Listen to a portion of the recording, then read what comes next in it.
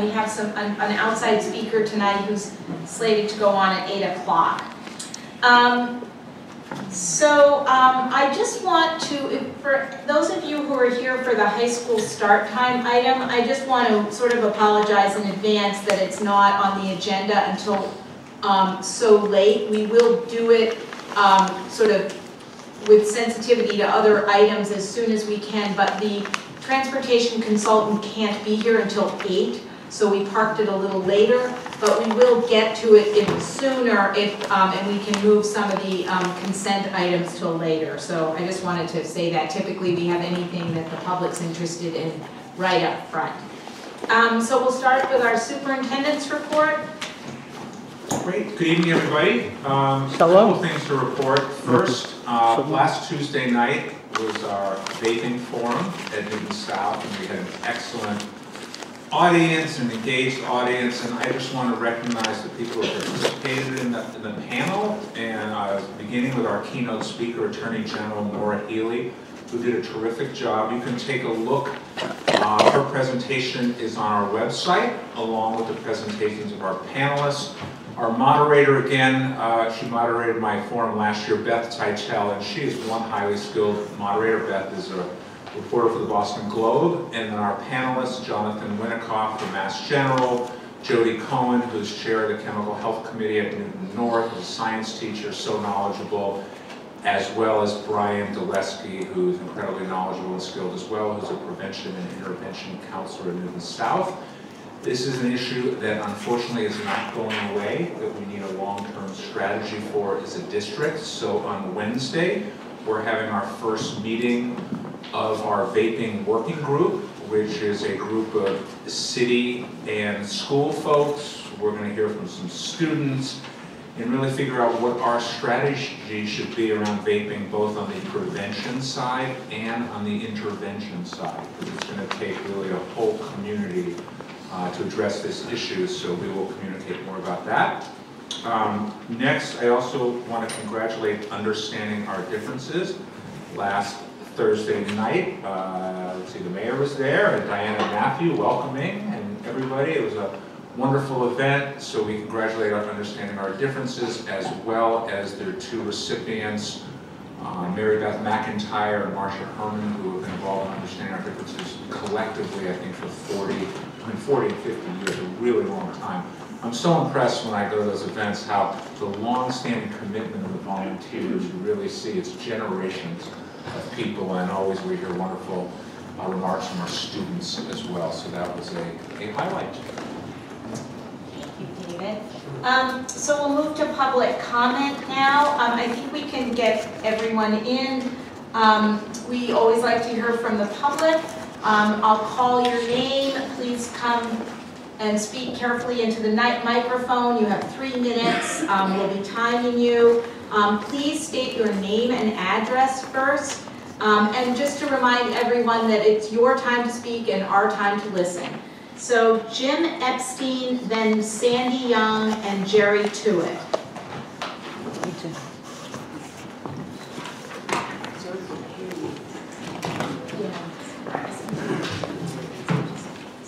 My name is Jim Epstein. I live in 110 Manchester Road, Newton Highlands. Twice now within the last 2 months, the Newton Public Schools have seen fit to invite well-known Parkland student David Hogg to speak to the entire student body at school assemblies in order to advance essentially what is part of the political agenda of the left, shared by the school administration on the subject of gun control. This all under the justification of school safety. This, of course, stems from the Parkland, Florida school massacre last year. Since there's something important Mr. Hogg failed to mention, which doesn't quite fit that agenda, for the record, I'm going to read and submit a portion of remarks given this past weekend by Parkland dad Andy Pollack at the Republican Jewish Coalition Conference in Las Vegas.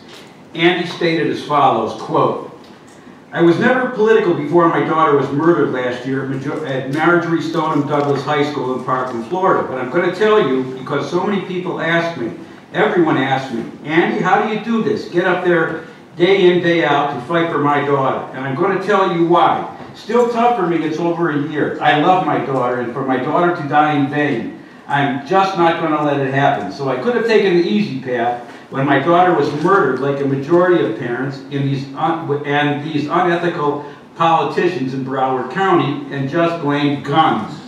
But I took another path. I put her in that school, my precious, beautiful daughter. How did this happen to her? And I wanted to know why. So it quickly became clear that a multiple of failures came together to create and enable the killer. Broward County Sheriff, you can guess what party he belongs to, he had politicized his department. His department, if you can believe it or not, went to the killer's house over 40 times without making an arrest, which allowed the killer to be able to pass a background check and purchase a rifle. 40 times they went to his house. We found out that Obama-era leniency policies implemented by left-wing education bureaucrats let the shooter slip through the cracks. And what's crazy is when the families in Broward County recognized this and they wanted accountability, local politicians in Broward County attacked us. Not only me, all the parents, for wanting accountability, unquote. That's the end of this quote. I'm hereby requesting that Superintendent Fleischman invite Parkland dad, Andy Pollack, to speak at the Newton Public Schools. He can come and speak at the Newton Public Schools to balance the presentation by David Hogg. If the superintendent will let me know, I'll endeavor to make arrangements. And I submit this for the record. Thank you. Thank you.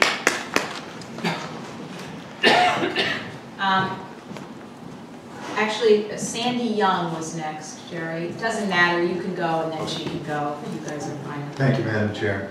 Jerry Tewitt, Hopkinton, Mass. Sadly, the group Education Without Indoctrination has been compelled to sue to stop the ideological teaching in Newton classrooms. The issue is not inadvertent factual mistakes.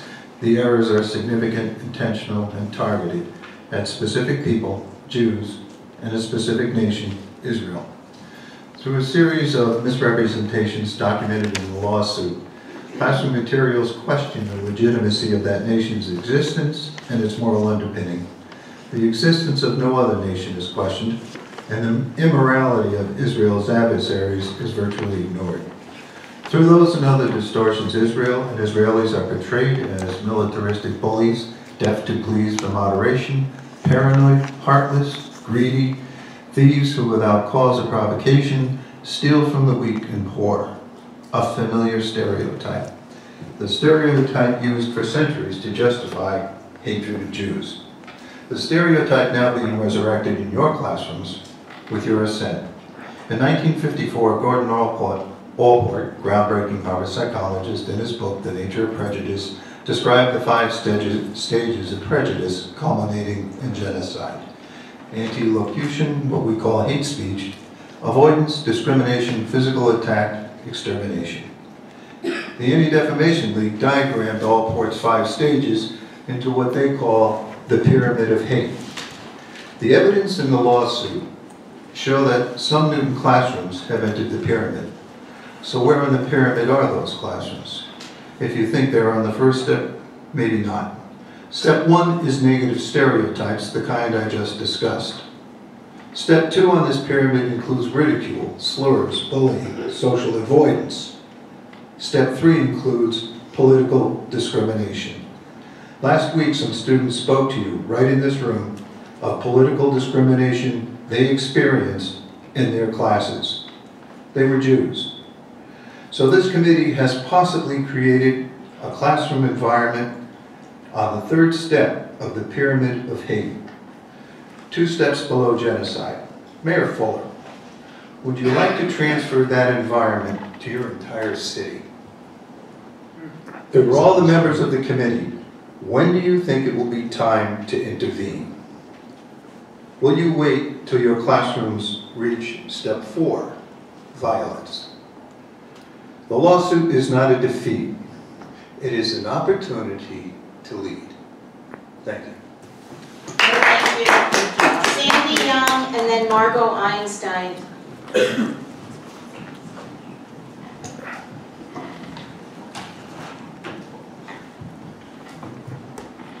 Hi, my name is Sandy Young, and I live at 18 Karen Road in Waban. As taught in AA, the first step in fixing a problem is to admit that you have a problem. There are many intelligent people here that show up meeting after meeting, speaking about the anti-Israel bias in the Newton schools. You all choose to not respond and to continue to say the problem doesn't exist. A whole book was written about it called Indoctrinating Our Youth. A copy of this book has been given to each of you, and I can say with almost certainty that none of you have read that book. If you did, the city could not have made a truthful statement when they said there is no evidence of anti-Israel bias in the schools. If and when you do admit that the problem exists, I have some solutions for you. Number one, I have expert guest speakers ready, willing, and able to appear at any Middle Eastern studies, history, or current events class. Number two, I'm willing to fund a large exhibit from the Simon Wiesenthal Center called The Birth of Israel. The cost to rent this exhibit is $500, which I am willing to pay out of my own pocket. Number three, when the city admits a problem exists, mayors many times appoint residents to volunteer to sit on a commission. How about we have an anti-Israel bias commission? I bet you'd get a lot of volunteers to sit on this commission. I have brought solutions 1 and 2 to Mayor Fuller, Assistant Superintendent Toby Romer, both high school principals, history department chairs, and Mr. Badar directly and indirectly. Mr. Romer, Mr. Turner, and Mr. Chow have nicely responded to me. They basically said, thank you for your offers, and we will be in touch. I will continue to wait for someone to take me up on my offers. I end with this. Since you say that you cannot respond or you do not respond, will you at least raise your hands to show me that you've heard what I've said? Will you raise your hands? Wow. Does that mean that you didn't hear what I said? I don't get it. You're not raising your hands, so you haven't heard me. Is that what you're telling me for the record? Okay. Thank you. Marco Einstein, and then Valerie Davison and Christina McMahon. Thanks.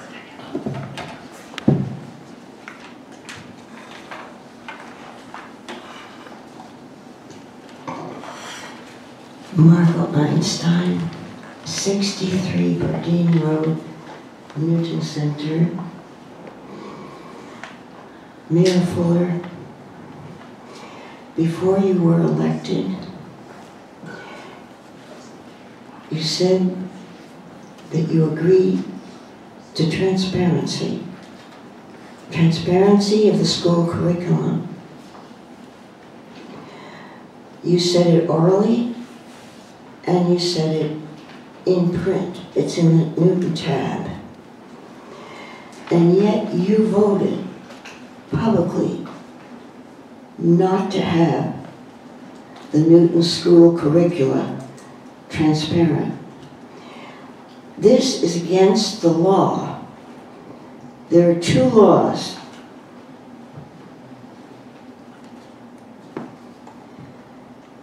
In the Mass Public Records.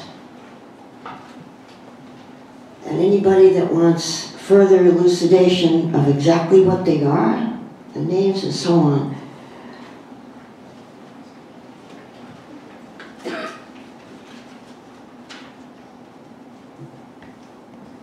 Thank you. Janet Sturman and then Tanya Gerlin.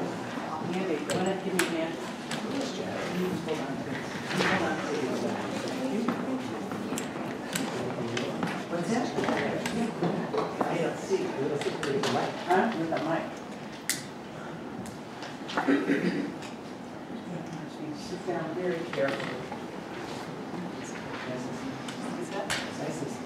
I'm good.